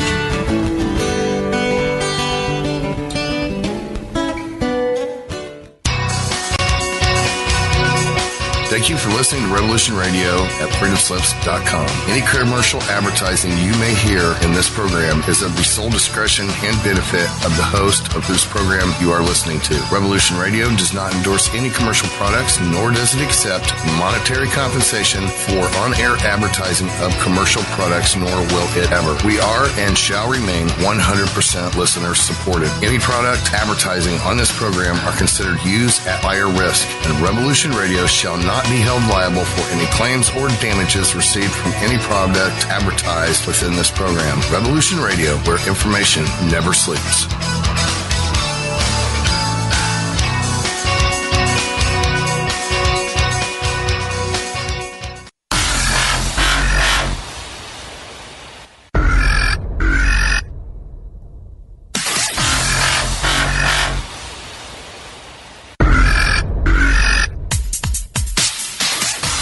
Thanks for tuning in to Revolution Radio. Here at Revolution Radio, we are listener-sponsored and commercial-free, but there still are bills to pay. In order to raise some needed funds to cover the cost, our station is offering a silver special. In the continental United States for a $60 donation, or in Alaska, Hawaii, or Canada for a $70 donation, we will send you an uncirculated 2018 1-ounce pure silver Eagle. The $70 donation, the extra 10 is to cover shipping, by the way, outside of the continental United States. When making the donation, you must put Silver Eagle promo in the notes on the donation. And thank you for tuning in to Revolution Radio at revolution.radio and freedomslips.com. Without you, there is no us. Revolution Radio, where information never sleeps.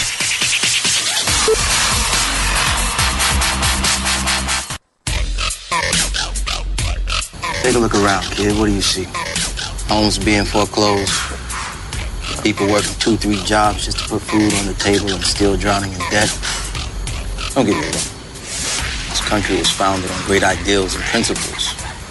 They've all been ruined by the banks. Open your eyes to banks that are robbing you. You know who my favorite president was? Oh, Thomas Jefferson. Because he saw all of this coming and tried to stop it. He fought the banks. JFK too, and they killed him for it. The banking institution is more dangerous than an army, he said. He also said that every generation needs a revolution, Jimmy. The American dream is just that. Just a dream. War is a continuation of politics, only by other means. Politics is a continuation of economics by other means. This is our bank. This is our